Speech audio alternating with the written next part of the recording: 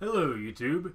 Today I have yet another creation to show you, which I call the Cluster Bomber. I mostly created this as a design exercise, with the goal being to maximize the ratio of bombs to other pieces. I reached 12 bombs in a machine that's only 38 blocks total, meaning this machine is 31.5% bombs.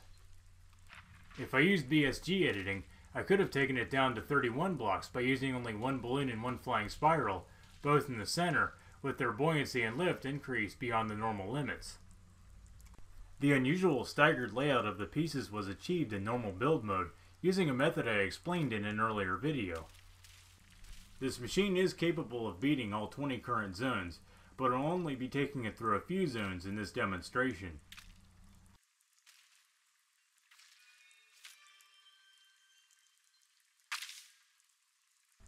If you download this machine, I recommend that you drop the upper bombs first and let them roll off the bombs beneath them like I'm doing here, and I'll show you why after this zone. You'll also want to avoid using forward thrust while dropping a bomb that's in front of you, so you don't hit your own bomb. Coasting forward is safe though. But probably the most important precaution is to be really high up when bombing the knights. They tend to fly straight up when bombed, and it's hard to get out of the way in time in a slow bomber like this. Now here's why I dropped the bombs in the order I did.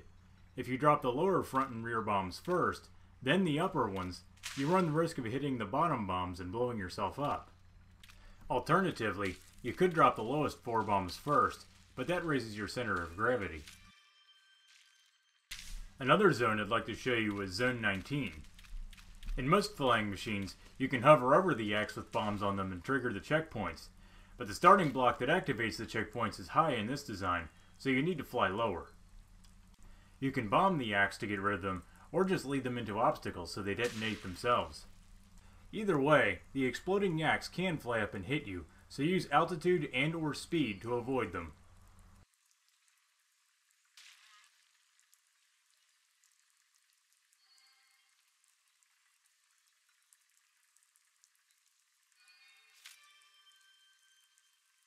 Finally, I'd like to show you Zone 6, because my machine can lift and carry the iron ore rather than just rolling it into place. It's also stable enough to fly the ore all the way up to the altitude at which the balloons freeze and pop.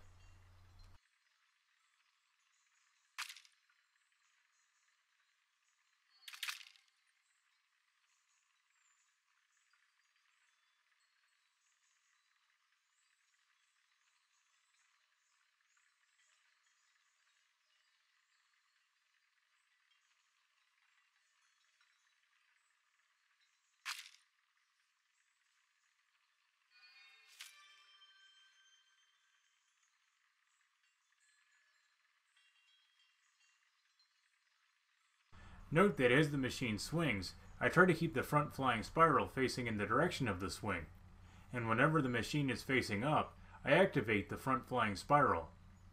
This gives additional lift and keeps the swinging from getting too violent. I'll fast forward through the rest of the climb since it does take a long time to reach maximum height.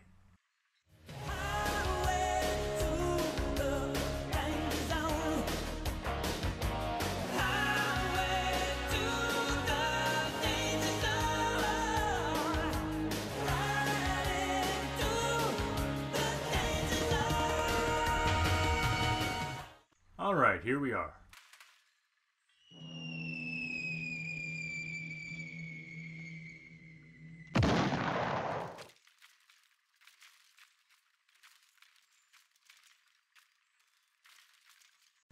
Well, that's the Cluster Bomber. The download link is in the description.